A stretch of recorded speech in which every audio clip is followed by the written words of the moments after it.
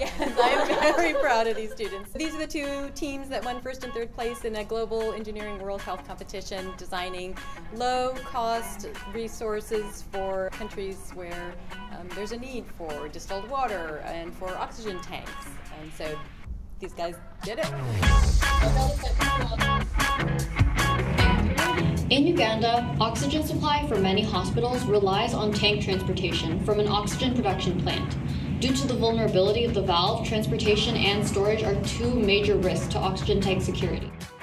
We took inspiration from solutions we found around us to solve this problem. It has a similar shape to the oxygen tank, and using the circular shape that's here, and then using this, we can just make a smaller version of this, and then fit the oxygen tank shape like this.